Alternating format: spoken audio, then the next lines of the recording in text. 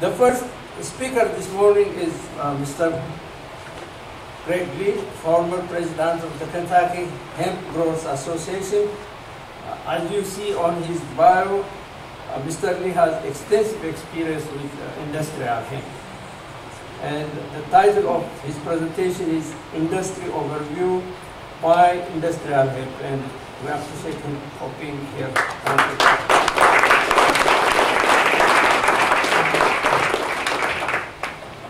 Thank you, Virginia State University, for having me here and speak to these fine group of people.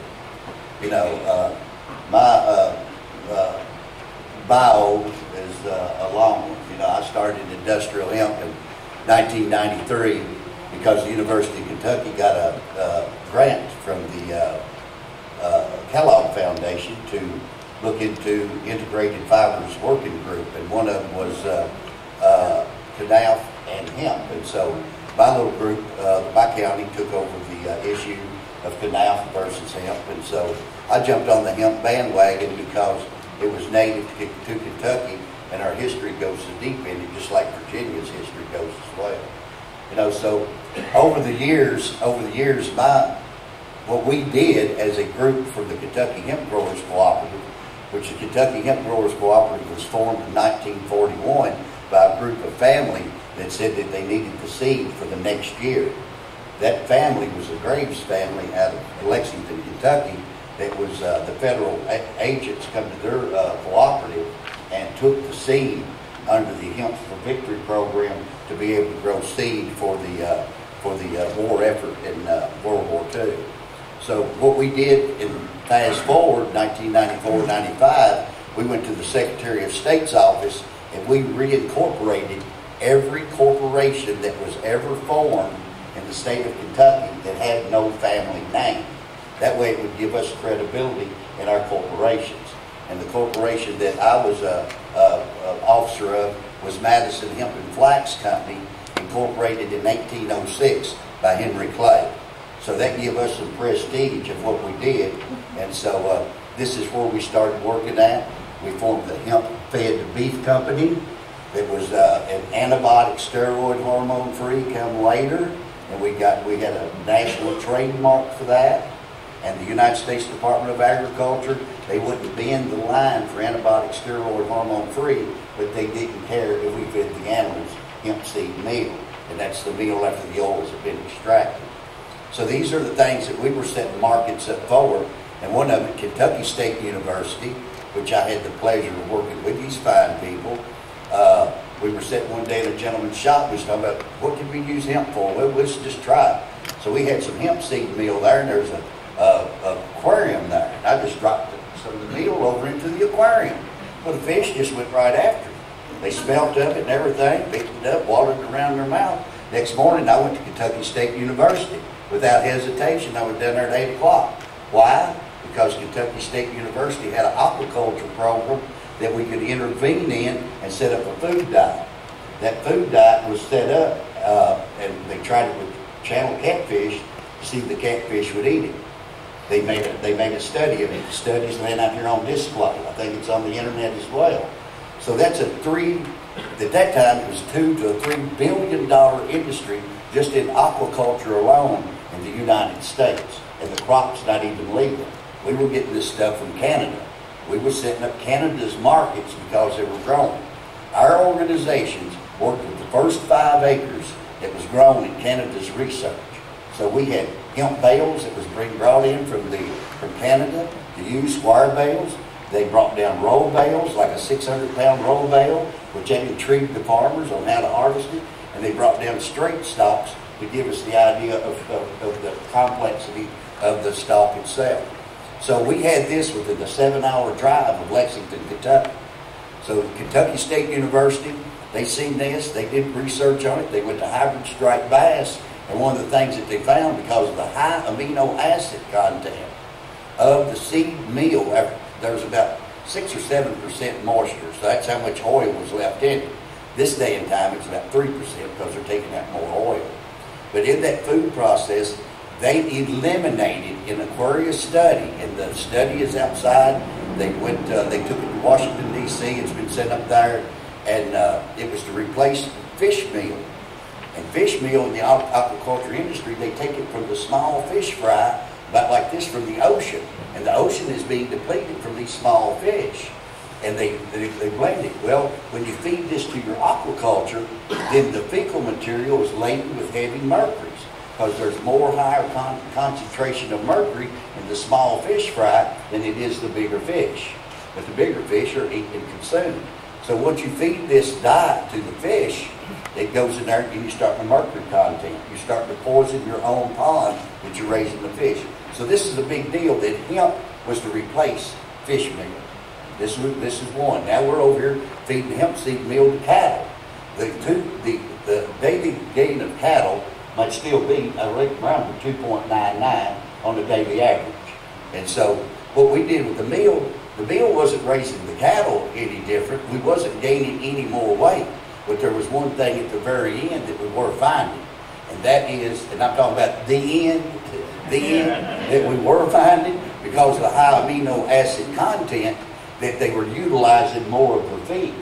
And Dr. John Johns from the University of Kentucky, he's a #1 renowned beef analyst and speaker for Nebraska, Kansas. He travels all over speaking on cattle. He come to our farm.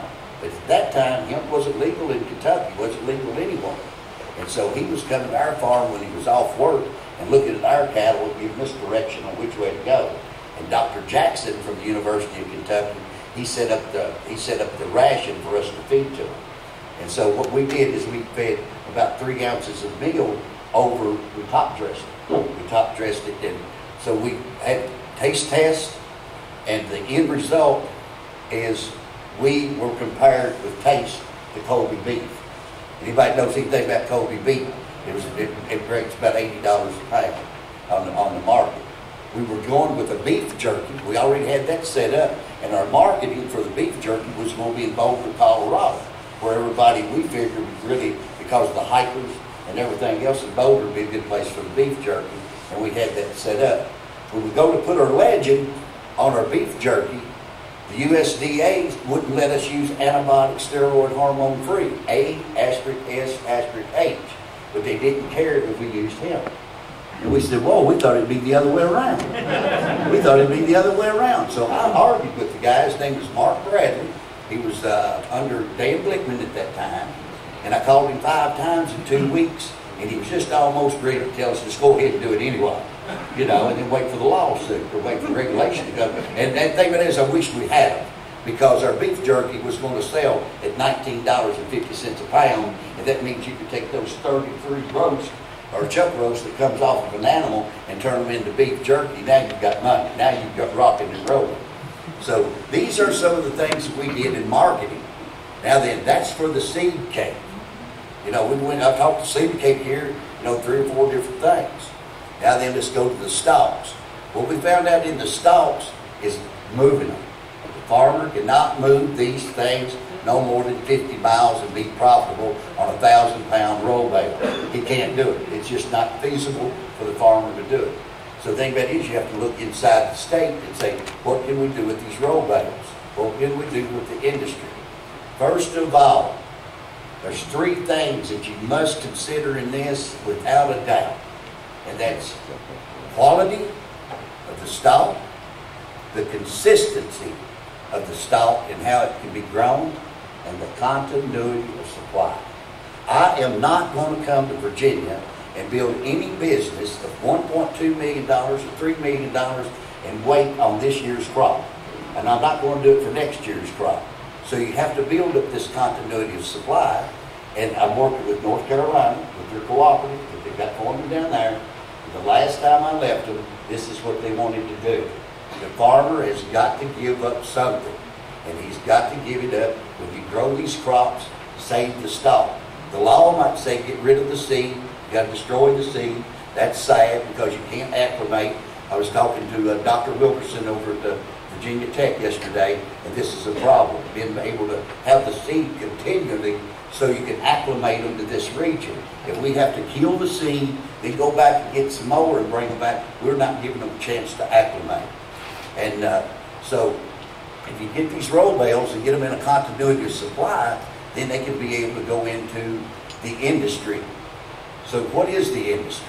If I take these roll bales, what is the industry? A lot of people say it's processing, fiber, and stuff like this. And I'm not going to mention too much about fiber. The one thing that I will mention and drive home, and this is for each and every one of you, business, farmer, and all, cellulose. Cellulose. Everything in this room is cellulose.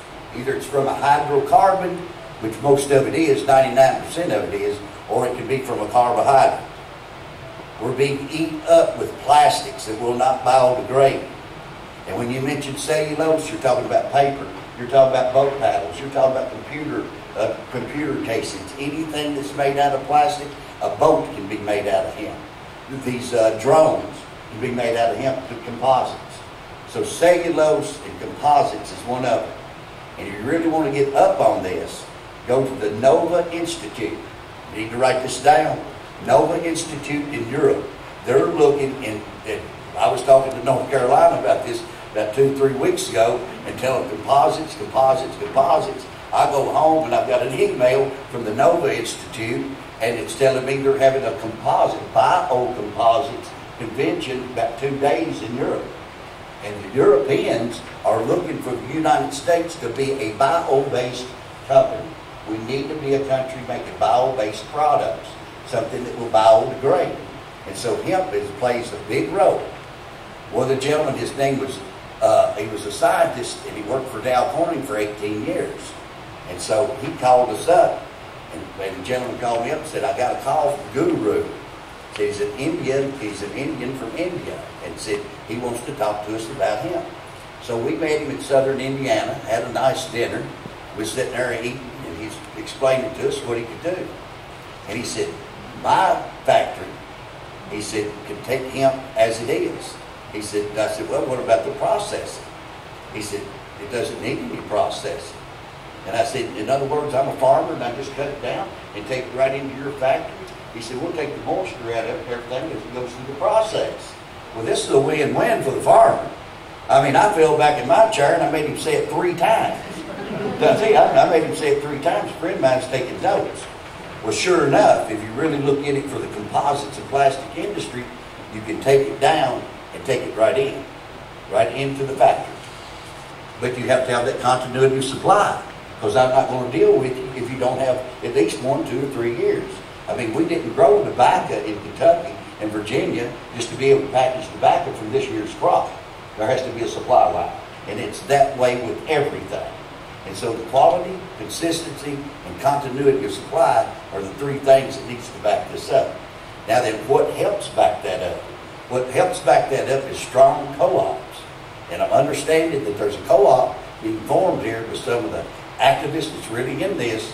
It's called, they're going to name it, South Central Sustainable Solutions Cooperative, which I thought was a real good name, an excellent name. The one down in North Carolina is Bioregion, R-E-G-E-N, short for Bioregenerative Cooperative. And these are the avenues where money can come to. A strong cooperative can be financed, it can be farmer owned, and this cooperative can set up this continuity of supply with the industry. Now, how do we get that? This sounds pretty, it sounds good.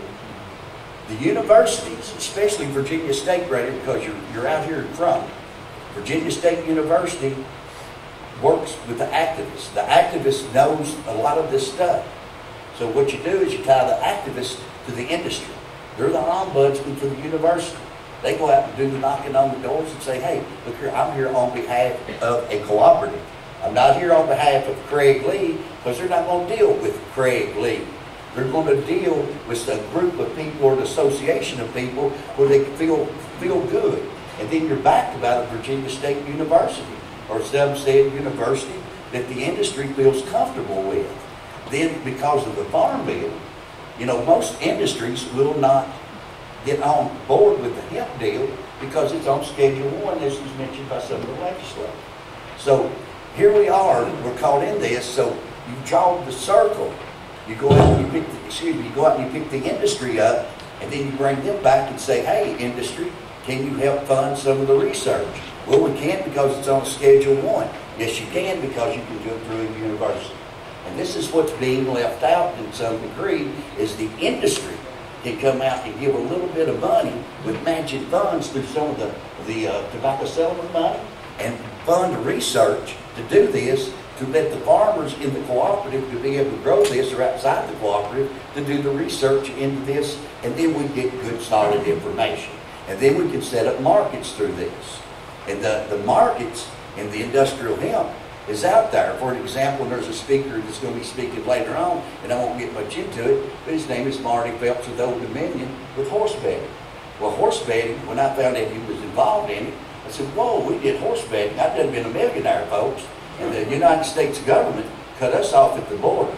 I'm a Vietnam veteran. I was an entrepreneur. I worked with the Kellogg Foundation through the University of Kentucky to research industrial hemp, and I was put to the wayside because of rules and regulations at the border that DEA and Customs had on the crops. And this is a product that works. And this is an industry that can be supported to help Marty with his business already. And he's importing. So why don't we set up the infrastructure to help support him as time goes on and get that continuity of supply. This is a very complex thing, and what makes it complex is the laws that surround it, the laws that govern him. Once this is taken off Schedule 1, or being able to move to the side where we can understand it and get the laws out of the way and say, hey, universities, go after it. Hey, farmers, go after it. This is a no-brainer. You know, I mean, in the somebody might correct me, 1915, 1916, when the soybean came to America, if you study the history of the soybean, the farmer run from it. They said, we can't grow this crop. We don't want it. The Chinese give it to us. It's a conspiracy. It's going to do something to our soul. It's going to be like kudzu. It's going to be everywhere, you know, and all this other stuff. And now we can't live without the soybean. But at that time in history, we were growing hemp. We were growing hemp that time in history, and a lot of it. And history shows that we grow more of it before a war. Our production went up before World War I and went down after World War I. Went up, even though they tried to outlaw it in World War II, and the production still went up before World War II, and then declined and went totally out of business after that, because during World War II, they perfected nylon rope. We didn't need hemp rope anymore. So there was a lot of industry. You know, Henry Ford built a car in 1941, and it was made from hemp, sisal, and wheat straw. And if the farmer had been in the automobile industry then, he would have worked. The car that Henry Ford made mysteriously burnt in Dearborn, Michigan. 12 years later, it happened to come the 1953 Corvette made from fiberglass. Who grew that? So the thing of it is, check the history on some of this stuff, and it will give you a direction to go. And so composites, cellulose, things like that are the way to go. Get your roll bales, square bales, whatever the industry decides to go, and move forward with a cellulose industry, something in that fashion. And I think when you look at cellulose, you're looking at cafeteria trays. You're looking at molded chairs. It's endless. It's endless. It goes on forever. So you say, where is our markets? You're setting in it. You're setting in it. You're setting on it. So open your mind, because this is a mind-opening experience. And the people that's in here, I can see that there's a lot of interest. And I'm proud to say that I'm standing here this morning talking to Representative Wright, and a gentleman walked up to me that's sitting in the back. His name is Marion Haskins. He's from where I live, and I couldn't believe it. I couldn't believe it, brother, you know. And his family's all been about basketball, you know. And I went to Campbellsville High School, and he went to Taylor County. He lives here in Virginia. He said 10 minutes down the road. And so these are the people here that really fires me up, you know, to see it going. And, you know, I hope I'll give you some kind of light, but you need to have a good, strong organization to be able to get funding for it and to be able to move this away. And if, like you said, sir, traveling, one of the best places to travel on the hemp industry, and I was explaining this yesterday to Dr. Wilkerson, and that is the Europeans. The European Industrial Hemp Association is a place where you get a lot of answers.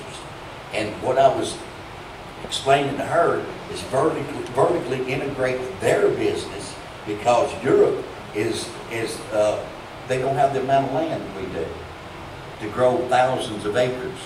So if you had the opportunity to go talk to these people, vertically integrate their business by coming to America and bringing their seed varieties, because seed, without it, we're done. We're finished. Ain't no need talking. If we don't have corn seed, we're done. So if you can bring those seed over here and get them acclimated to this region and be able by law to be able to grow them over and over so they can be acclimated, and then ship the stuff back to Europe by the freight load for their business, or bring their business in. And this is where a strong cooperative, a group of people can go and do this and sit down and talk to these people who has the seed, who has the technology, and be able to show them that you're going to develop a bio-based industry in this state. You know, North Carolina is moving forward on biodiesel. You know, and biodiesel, this is a little trick. All your oils will gel in the refrigerator. Each and every one of them. Western oil, canola oil, all of them. Olive oil, every one of them will gel. Put your hemp oil, just buy you a little bottle of it, put it over in the freezer, and call me if it freezes. Please do. Because I tried to get it frozen. I put it in deep freeze. I turned it down. You know, I freezer burnt roast, trying to get it to freeze. And it wouldn't freeze. And so it'll freeze at 40 below zero. But nobody knows the gelling point. And the problem with biodiesel is the gelling point, and this reclaimed oil is the oil that used it, and it put a black eye on the biofuels industry as far as using McDonald's oil and those oils like that. So if we could grow hemp for biodiesel and set up an organization through buses and using that, that's a market right here.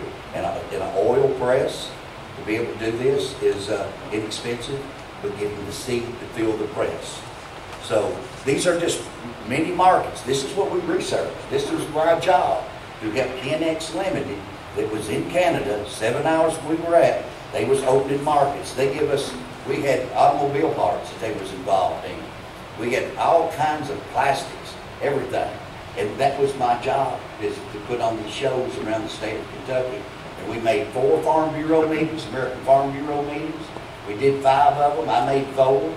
And probably some of you older people that went to some of these National Farm Bureau meetings, American Farm Bureau Federation meetings, 20, 30,000 people, some of them 15,000. We educated a lot of people. And that's what we did, because we knew the education process is still going on today. And so if anybody's got any questions or anything like that, I'd be glad to answer them if it's room for it, Dr. Mercy or anything like that. But thank you, Mr. Clinton. From the farmer's standpoint, how many acres would he have to grow to make it profitable, and what's the cost per acre to grow hemp, and what can he expect to get? Well, you know, the thing about it is, I think cost per acre, that's going to be determined by what kind of seed you get with from Europe. You know, I'd say that right now, I think some of the seed is $5 a pound or something like that. But what he's going to get per acre is what he's going to be growing it for. If he's going to be growing it for stalk or for cellulose base, then that's going to be the industry standards. And if you grow it for cellulose and you eliminate the middleman, where you can actually take it to the factory to get it manufactured and whatever you're going to, then he's cut out a lot of middlemen. So the price of what it is can be established through a cooperative. And this cooperative, that's what it's there for. And so more people that gets involved in a cooperative and a way to move it. A lot of people's against cooperatives. But if you go to Europe, they love cooperatives. So as a cooperative, you go to Europe, you come back over here. So what you asked for a price, I had a farmer the other day. He said, if I got in, how much money would I make? I just stood there and looked at him. I said, nothing. You know why? Because you're not ready yet to get a price. The continuity supply hasn't been set up yet. So the thing about it is, everybody's looking for low-hanging fruit. The thing about it is, Adam and Eve found low-hanging fruit. Look where we're at today. You know, so you know, that's what I'm at. And I know some people down in North Carolina that went after the low-hanging fruit, and they're up to here in mud. You know, So it all depends on how you look at it. But my honest question about it is, or my honest answer is, right now, as far as making something tomorrow for the farmer, there's nothing in it unless you're involved in CBD oils, you know, for supplements and stuff like that. But there's nobody, and Colorado's been involved in this for a long time, talking about CBDs and CBD extracts, and there's nobody jumping up and shaking their palms telling me they made $100,000. You know, I had one gentleman call me up, he's 88 years old, and he said, I found some seed that the guy told me that I make $1 million an acre on hemp. And I said, what? He said, for that extract. He didn't know anything about it. He's 88 years old. And I looked at him, I said, the only reason why you want to get involved in this, because you don't have nothing else to do. You know, at 88, he's kicked back and he's thinking, see? And so I told him, I said, if you're going to make $1 million, I said, I need to get to bed with you. You know, I said, I'm all for this. So honestly, you know, talking to the farmers is going out here and let the farmers rest. Let them rest, because they can grow this crop. Virginia State University is doing the research to be able to see what varieties will work for the farmer. And if Virginia State University works with groups and organizations to go out here and find the industry, they can say, hey, yes, we're interested in this, then we can get a price for the farm. And I'm just being honest. I'm just being honest. Add to that, our project, $5 a pound from Europe, $5 a pound to import it. And you're doing pounds to the acre. That's how much it costs, and that's not fertilizer. Yeah. We had a high cost per acre to follow the rules. How many pounds per acre? Up to 50, 60. Yeah. Down to 10. There's a lot to know. Is there? But yeah, you're doing up to 50 or 60 pounds per acre, right? If you're doing a fiber crop. Oh, yeah, seed. Yeah, if you're going to do a fiber crop, roughly about 60 pounds. I recommend 60 pounds to the acre across the board. Sure. 60 pounds. And in Kentucky, Dr. David Williams in UK, we had a discussion about it, and I said, Doctor, 60 pounds. He said, well, we're going to do 28, but if you do 60, you know, you're going to have a death. There's going to be something died, and the plants are more suited for 60 pounds to the acre because they'll grow straight up and they become more of a shade crop per se. And you're going to have some death there. But for fiber crop, down in North Carolina, I walked into one and they can harvest it in 45 days with the seed variety they used. And I looked at it, and the stalk was about as big as my little finger. And I looked across there and I said, this makes good cellulose.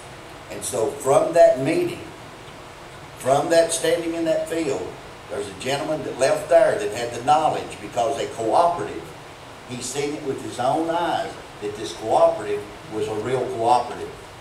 So what he did, and we talked to him on his phone, he picked me up in Kentucky, and we drove down to North Carolina. We stayed for 5 days traveling around and talking to the people that was involved.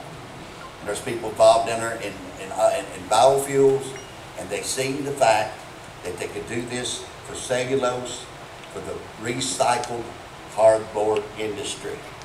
Cut it down, take it to a pulper.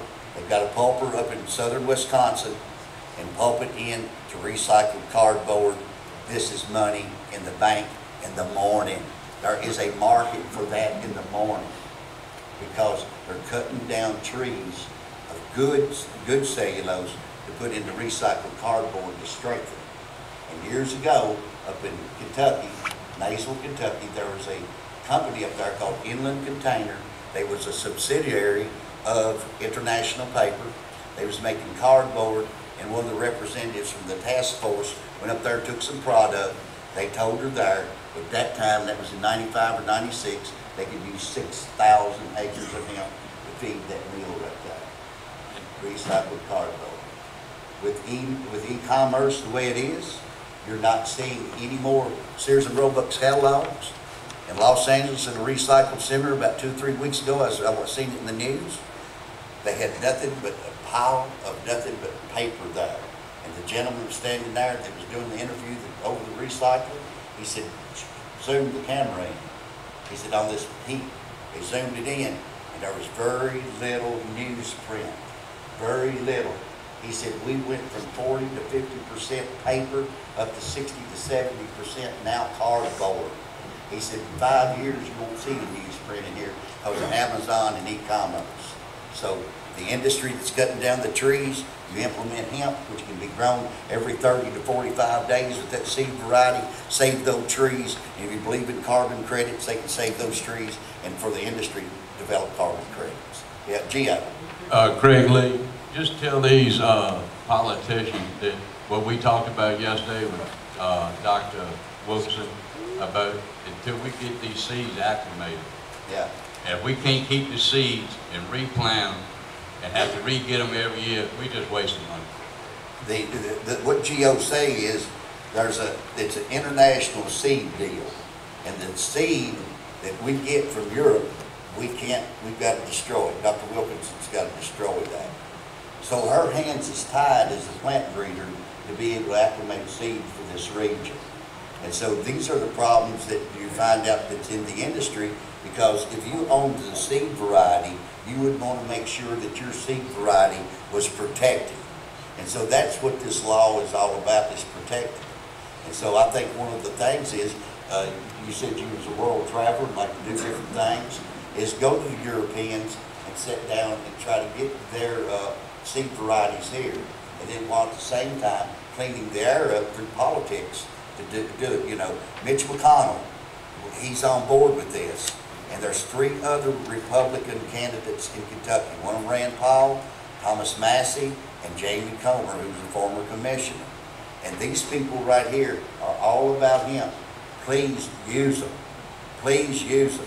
You know, this may be the last time Mitch McConnell runs for office. If we lose him as a minority, I mean, regardless of the politics, if we lose him as an advocate for hemp, we've all lost something. It doesn't matter if you're from California or New Mexico or whatever state that's trying to do this, you've lost something. So use Mitch McConnell up and try to get some of these laws changed, as Gio said, about the seed and growing these seed for the industry, because we need it.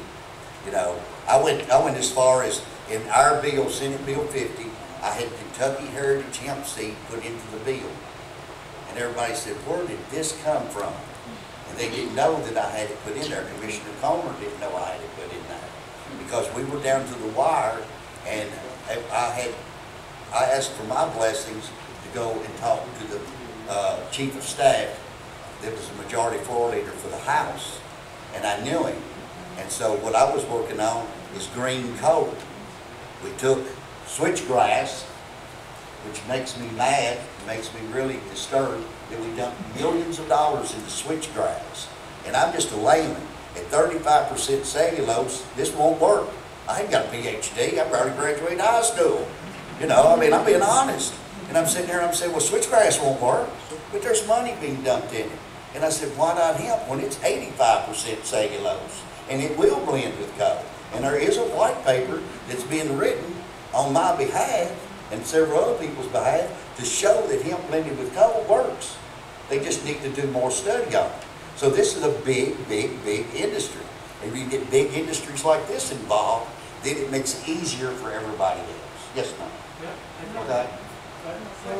Sorry, it's over? Yeah. Hey, appreciate each and every one of you, and thank you very much.